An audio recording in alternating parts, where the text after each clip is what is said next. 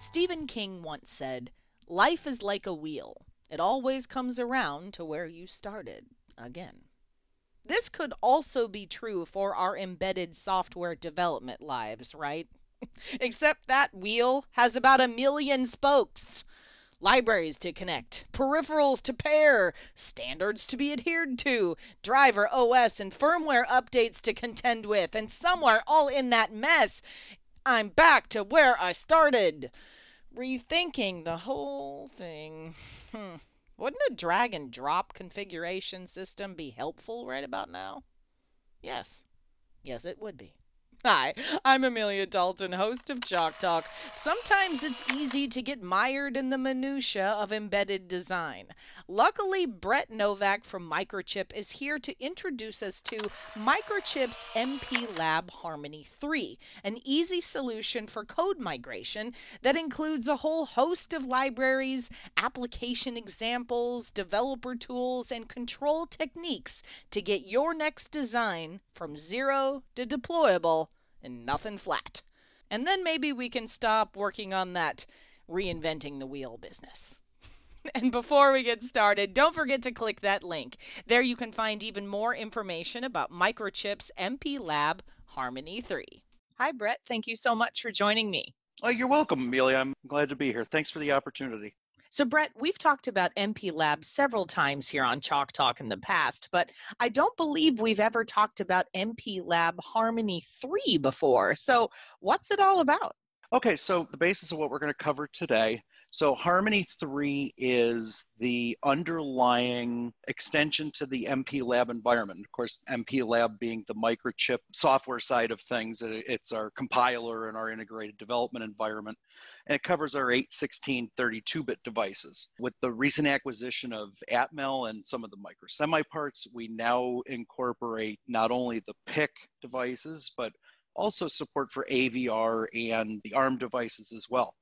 Harmony is a layer and modular library solution. This includes peripheral libraries, drivers and services, middleware, demos and application examples, as well as what we call MHC, which is the graphical development tool. And this allows customers to go from basically from zero to a deployable, usable, code developed platform that they can take and put right on either a development board or onto their own hardware and really get up and running quite quickly. Harmony 3 is the third iteration of the Harmony platform. And what we've done with this version is modularized it as much as we possibly could. Instead of a huge download, you can now just go and grab the bits and pieces for the specific components you're looking at, as well as the specific application level components you're looking at. Okay, so what does the architecture look like for Harmony 3? We hate to say that it has layers to it. We don't like to say that code is layered, but when we have to put this on a screen, it looks like a layer cake. From the far left, as I said, we have the Harmony Configurator. And what this does is this gives a graphical interface to the three major components within the framework architecture. Of course, at the top, we have the application. This is motor control, which we'll get into today. Could be touch, this could be graphics, this could be connectivity, Ethernet, USB, things like that. That's the end application. What are we actually developing? Of course, in the middle, we have all the software that makes this stuff work. And this is where we get into the layer cake. We have the real-time operating systems. We have middleware, which interacts between the application layer and the drivers. And then we have the peripheral libraries, which you'll hear me refer to as PLIBs. This all resides within the same framework. As I mentioned on the first slide, we've sliced and diced it so you can go and download bits and pieces. If you're building a motor control system and you don't want to use Ethernet, you don't need to go and grab an Ethernet stack. So again, we've tried to make it as efficient for downloading as we possibly could. Cool. Now, you mentioned we'd talk more about motor control. What does the motor control story look like here? All right, so if we build out this slide, we have the Harmony Configurator on the left, and this is sort of the overall big picture of the system. We have our applications, we have our system configurations, and then we have our peripheral libraries. Our peripheral libraries are really what the application works with to make the whole system work. In a motor control application on the right, we have the application at the top, we have the motor control abstraction layer, and then we have the system in the PLIBs in the middle. If you were doing networking or touch, in the orange box, we'd have either the touch library or the graphics library. So that library is module and configurable. So these can be changed. This is where, as a customer, you would go in and do your own secret sauce. That's where the good stuff happens. The beauty of this is development model. You don't have to go to the peripheral level registers. We've taken all of the hard work out. It's not exactly a layered architecture. I know it kind of looks like a layer cake on paper. It is not layered that way in the actual flow of the software. You do have direct access to the peripherals. So even though you are using a library, you can still go in and change all of the peripherals. The code is optimized. We've used the optimization engine within MPLAB X. It is also MISRA compliant, and that's MISRA, M-I-S-R-A. That is a safety compiler level. This is MISRA compliant code. We've also done things, especially in the application layer, to make efficient use of the CPU. We don't want the device just sitting there churning away doing nothing. All of the abstraction is done at the hardware peripheral layer, and that's in the motor control function. I go back to the example of networking versus motor control. Unless you do have the two in the same thing, motor control, we have an ADC, a PWM, maybe a quadrature encoder. We generally don't have those in networking. So in the motor control abstraction layer, we've already preset some of those common components. You can certainly add different ones in, but we've done our best due diligence to make sure that we are looking at common components. Okay, so can we dig into the PMSM FOC part of this? Sure, let's get into the fun stuff. The slide that I've got up here, this is sort of the big picture slide, a view of MHC, the Harmony Configurator. And as you can see on the left side, I have what is my motor control pack. So the PMSM FOC, the motor control algorithm. I have the SIMSys pack. I've targeted a SAM E70, which is a Cortex device. So this can use the SIMSys library, the device family pack. All I have to do is bring that into my visual environment, and Harmony loads all of the peripherals for that device. I can then go in and pick the peripherals that I want to use. Now, you'll see these lines with the little green diamonds and the little yellow diamond. These are drag and drop connections. So you put the system down and you just ADC connects to ADC, PWM connects to PWM in the PMSM FOC. So this being a fairly generic algorithm for sensorless motor, censored or sensorless motor control. If you double click on that, it brings up what the box on the right is, the configuration options. In here, you can change the position feedback. If you want to do pure sensorless, then you would change the sensor quadrature encoder to a sensorless. Do you want to run in torque control? Do you want to use field weakening? You'll see what we call zero speed maximum torque will be a part of this. This is a trick that we use for very high instantaneous torque at 0 RPM. But again, this shows the overall generic block diagram of the software for a motor control system. We have our AFEC. This is our ADC. On the SAM E70, it's called an analog front end controller. It's just a nomenclature thing. So the ADC, PWM, quadrature decoder. You'll also see X2C scope come up quite a few times. This is a data visualizer that works in real time. This is an additional software package that it's free, and it supports all of the microchip devices. But this gives a very nice way to do data visualization in real time on hardware. So it's a hardware in the loop visualizer. So, Brett, what does this all buy me as an engineer? So when we go into the component level, the goal here is to make things easy. And if we start at the top, we have the PLIB connectivity. Again, we're automatically configuring the PLIBs per the selected algorithms. So I mentioned those green diamonds. You don't want a green diamond and a yellow square. Those two things don't connect together. So you want the green diamonds to go to the green diamonds. This makes it easy in a couple of different ways. One, you can change the hardware, and when I say hardware, the MCU. You can change the MCU and the system will reconfigure the PLIBs. So if you go from, let's say, the SAM E70, which is a Cortex M7, to our new PIC32MK, a MIPS device, they have different core architectures. They have different peripherals, one coming from the Atmel acquisition and one being traditional Microchip. They're different. They're different devices inside. We don't want to go and rewrite our basic algorithms. Our application should just run. So what the PLIBs do is the PLIBs make it simple that I say, okay, I want to evaluate the MK. Boom.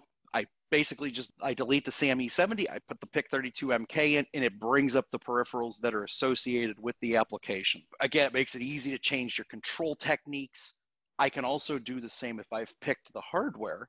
I can change my motor control algorithm. If I don't want to do a permanent magnet motor, if I want to do a different type of motor, a different type of control, then I just take that control application out and put a different one in. We go even further. You can change the motor. We have a few different motors that we provide as reference or demonstration motors. The Hurst motor is the one that is supported by default. This works with both of our high voltage and low voltage boards. You can also change the inverter board. We have the MCLV2, which is what they let me marketing guys types use. High voltage boards, they don't let me near those too often. You can take our boards and go in and very easily modify them for your own motor, your own inverter board. And the code is fully functional. It's modular.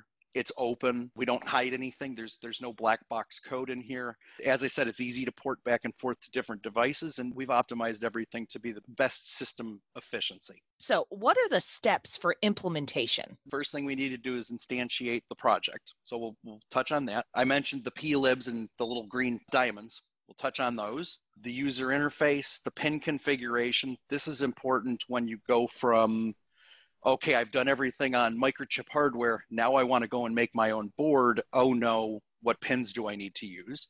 We've made that easy. Look at some of the code structure, the call, the PSM task. As I mentioned, you'll see in there the Scilab, and then how do we build this thing and program it on a board? Okay, so Brett, I believe that first step was instantiate. Is that right? Right. So the first thing we want to do is instantiate the system. And what this really means is we're going to go and we're going to copy what Microchip's already done. The greatest form of flattery is copy something else. What we've done with Harmony3 is, again, we've sliced and diced it into bite-sized chunks to download. We're also using GitHub rather than just having it on a Microchip repository. We are using the GitHub system. Now, these go directly to the motor control. For those of you that don't know what GitE is, GitHub is the US and European, and GitE is the Chinese version. These are all externally hosted now. And basically what we're going to do is we're just going to open a Harmony3 project, start the Harmony configurator, and then double click on the PMSM component in the available components. So it's just that simple. And that brings up our algorithm for our motor control. Now you'll see I don't have any of my device family pack side of things. So any of my PLIBs, I don't have my ADC, my TCC, my QEI. I don't have those in my project yet. So you'll notice on my control algorithm, my connections are red. There's a reason for that. Now, the next thing I do is I'm going to go and I'm going to pull in the family pack for the PLIBs. And this gives me a UART. The UART needs to connect to the ecstasy scope. This is to talk back to the computer. Now notice these are all green. And I didn't do this live, but basically when you put these in, it goes from red to yellow when it has a mate. And then when you connect the dots, it goes to green. It's just that simple. And the dependencies are very easy. So if it's on a left side of the block, it's a dependency. And if it's on the right side of a block, it's a capability. So we have dependencies for the algorithm that have to be met with capabilities from our library. This way you can't miss something. So it makes it kind of easy to visualize it and say, oh, I don't have any red bangs. I'm good to go. And now we get to configure the system, right? Where do we start? Right. So now we've got everything connected. Now we want to start actually talking to some hardware. And what we want to do is we want to go and change the board parameters. Now, this is where A customer would want to go in, and if you have your own hardware, you would be going and changing things in these boxes to match what your hardware is compatible with. By default, we come up with the low voltage, the MCLV2. We do have support for the MCHV, the high voltage board, but we're just going to focus on the MCLV2. So MCLV2 comes up. This is low voltage, 24 volts, 4 amps, about 5 amps. Bus voltage divider ratio, 0.6. If your board supports 48 volts at 5 amps, then you change it to 24. We have a start-stop switch on the board, a toggle, a direction LED, and a fault LED. PWM configurations, this is also important. This is part of the motor control, the PMSM function block. Right here, I have it set up for a 20K PWM frequency. My PWM phases, so U is on channel 1, V is on channel 2, and W is on channel 3. I have 1 microsecond of dead time, which is pretty standard. And then I have a PWM fault. This is fault 15. So if I have a PWM fault, it'll automatically trip a flag in the system, shut everything down safely. Now, PWM phases, these come in pairs. We have a high and a low. When it says PWM phase, the U channel, this is PWM pair number 1. So this is a high and a low pair. And the dead time is the same for all 3 pairs, 1, 2, and 3. Some simple other things that we want to configure. I set this up for 2 shunt phases. I have a 12-bit ADC. I can drop this down if I really wanted to. I could drop it down to 8 bits, but I have 12 bits available. I might as well use them all. So my ADC, so the first ADC is ADC 0. So I'm using channels 1 and 2, and then my V phase. So I'm measuring 2 shunts, U and V, and that's channel number 4 on the ADC. Potentiometer and the DC bus voltage, these actually share the same ADC input. This allows me to have speed control. So now when we get to the pin manager, you'll see what I mean. These all line up with the pins. We've done the software side of things with the microcontroller, but we need to tell the microcontroller what type of motor we're actually spinning. And again, this comes into the power stage where we use the MCLV as the board. You would change the current, some of the phase timings and things like that. Again, the default supported motors in the system are the Hurst motors. These are available with and without Hall sensors, with and without quadrature encoders.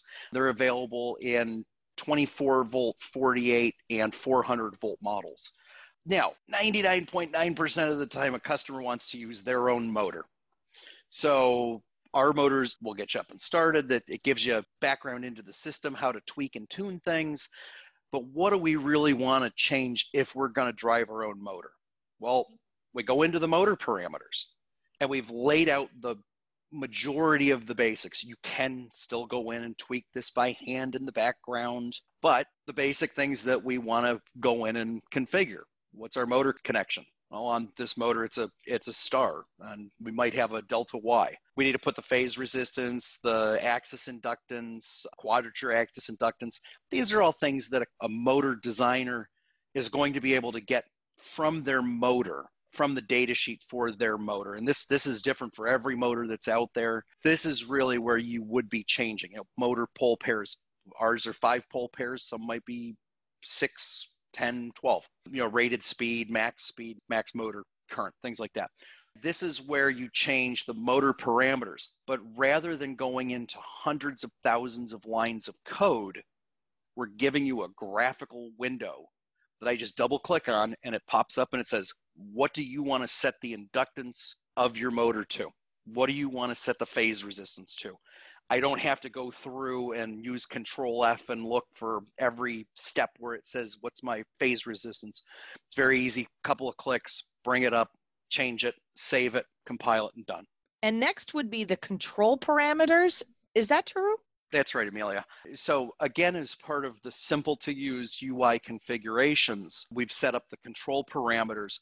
And these are the parameters where we're actually changing the control loop functions of the motor control. This is the heart of the motor control, where we talk about the permanent magnet, the FOC component, or the censored versus sensorless. And again, we've given everything access. This is all point and click and change it right in the system. So sensorless with a PLL estimator. I can go to censored with a Hall sensor, censored with a quadrature encoder. When I change the sensorless to censored, the system is set up so that it also changes in the background. It changes the pin mux to make sure you can use the pin mux for the quadrature encoder or the Hall effect input. So it's doing all of this in the background so you don't have to go in and change everything line by line by line by line by line. You can change out the algorithm in 5 minutes. It's that quick. Things like open loop. Do I want to run open loop? Do I want field weakening? Do I want a forced alignment at startup? Do I want an alignment lock time? So if the motor doesn't start spinning within 2 seconds, I throw a fault and I stop so that I don't start burning things up. Again, they give the marketing guy an eval board and he burns things up. So generally not a good thing. They put the protection in there for me. All of these parameters are very easy to change now instead of going in line by line by line of code. That's what we want to make sure that people get is it's graphical. It's easy to use. It's graphical. In addition, we can go in and change the control loop parameters. And these are the things like the phase currents. We can go in and modify the phase currents. If we want to have phase currents that have different current levels, we can do this. We can change the PI limits for different speed settings. So all of this is in the system. It's all point and click. It's all drop-down boxes, no hunting for lines of code. It's right in there. You can also do an auto-calculate with this. If you want to have the system auto-calculate your PI loop, click the auto-populate button, off it goes. We would also need to configure the pins as well, Brett, right? Right. I mentioned this a couple of times, and this is in the MHC window. So we go back into the main window, and we go down to Tools, down to Pin Configuration. And again, you'll see other things like the DMA, the clocks, the AFE, that's again the ADC. What this does is this generates based on the part number. This will generate, now you can see I have pin number 102. The device that I'm targeting is actually, we call it a plug-in module. This uses a 144 pin device. So I have 144 total pins. But what this does is this automatically tells me I've already configured all of these different things. These are the pins that come out. So as a designer, you're looking at this going, okay, my UART's over here, my PWMs are over here, my timers, my timer inputs for my quadrature encoder or my Hall effect are over here. But it also shows you what else is available and what pin it's on. So if it's an analog pin, it shows up as a P analog. This is all analog in this section, but it does show, open. Do you want to click? Do you want the pin to be open drain? Do you want it to have a latch on it? So this makes it very easy to figure out what pins you're using and how many pins you're using, because many times a smaller pin device is less costly than the higher pin devices. So this gives you a really quick snapshot to say, do I really need a 144 pin device? Or is a 100 pin device enough? Or can I even go down to something like a 64 pin device? So what about the generated code for this? Generating code, again, we're still in the MPLAB system. Basically, all we do is we push the button that says generate code. There's a button right at the top of MPLAB X. We generate the code. It will configure all of the source files. It will configure all of your header files, and it basically builds an entire project. You generate the code, and from there, you build the code and you run the code. Couldn't get any easier than that. It really doesn't. I mean, it's build, it's generate it, build it, compile it, and run it on the device. And the code structure, obviously, we have the configuration files. These are going to be our header files, our .h's. You can see that we have user parameter .h. These are going to be configurations for derived parameters. Then we have the interfaces. We have the actual interrupts. We have the true software library in the control library. And then we have the input and output processing. The final layer in the whole puzzle is the hardware abstraction layer. This is MC_Hail.h. You can see that the naming convention that the system uses, it makes sense. Motor control voltage measurement.c. That's pretty easy to understand. Okay, that's where my voltage control measurement comes from for my motor control function. So I probably need to go there if I've got a problem. We've made it look simple. We've made it as easy to read and go in. As I mentioned earlier, this generates C code. You can go in and hand modify this C code all to your own delight. We don't lock it down. You can use it as is, or you can go in and tweak and tune and play with it all that you want to. So the HAL, this is what we call the hardware abstraction layer. This is really what I was mentioning before, where this is what makes it easy to swap in and out different MCU components, as well as different software components, different algorithms for the motor control things. It also removes dependencies on peripheral instances for specific hardware on the boards. So, Brett, how exactly are we going to execute this code? A couple slides ago, we talked about generating the code, and this is a quick snapshot of the top couple of lines of the main.c. The reason I have this highlighted is you'll see this is where we have the call for the FOC tasks, for the PMSM FOC tasks, as well as this X2C scope communicate. So it's just a little tidbit that's where this gets called. You can update main.c through here. You can update any of the headers. Once you're done, it's standard operating procedure within MPLAB X. You build, let it crunch away. And if you have a device plugged in, or if you have emulator plugged in, you hit program, it targets your emulator, and it should, if you're better than I am, start executing code right on the board. Usually I have to do this 2 or 3 times, but it really is build and then program and hope that the lights on the board turn on and it starts running. I really do appreciate the simplicity of all of this. So do I. So we're getting to the end of the slides here, and thanks for keeping your eyes open this whole time. Just a couple of quick notes on the 3.5. This is the current version of the PMSM FOC control program. And again, we're adding to these. Next, you'll see a Lunenburger observer. So we are continuing to roll these out. This is the first of many. Obviously, PMSM is fairly universal. It's used quite often. So from an MCU standpoint, this works with our SAM E, V, and S70. These are our Cortex M7s, PIC32MK, which we call Indy, and PIC32MK MCM, which we call Brickyard.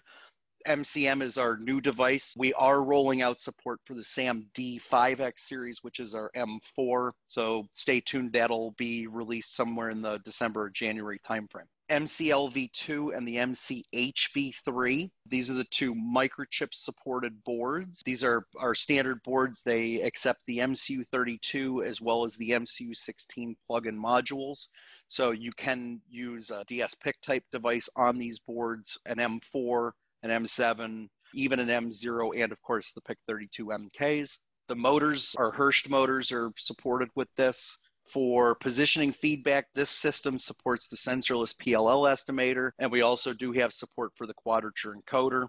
Startup alignment, Q and D axis. Control loops that are implemented right now is the speed loop, the current loop, and open loop. We use open loop with the sensorless application, and this does support field weakening. One thing for rotor position feedback, I mentioned it very early on, we will have an update to this package that does also include 0 speed max torque. So keep your eyes open for that. It'll be a 3.5.1 or a 3.5.2. So even making the naming conventions simple so that we know which got updated when. So where would you suggest going if I need a little bit more help with the motor control part? Again, as I had mentioned very early on, we have the GitHub and the Git-E links. These are the primary repositories. You can also get linked to this repository from the Microchip site. We have those links on our website as well. This is all online. There's no registration. Just go in and download it and off you go. Okay, so if I'm ready to get started, what are my options? Options are pretty straightforward. As I had mentioned, once you have the software package, then the options for hardware, the MCLV2, the MCHV3, and the SAM E70 and the PIC32MK plug-in modules, they do support this right out of the gate. The only other download that I recommend is to go and grab X2C Scope. Again, that's the data visualizer. It makes life a little bit easier when you're trying to do the tuning. This has been super cool. So what should my audience take away from today's Chalk Talk? Oh, absolutely, Amelia. And so just in a quick wrap up, so Harmony v3, this really gives us an easy solution for migrating code between different Microchip MCU32s. Everybody has their own abstraction layers now. This is a software framework, and we do use it internally. It is supported by multiple business units within the Microchip environment. So from MCU32, our wireless devices as well as our MPU devices.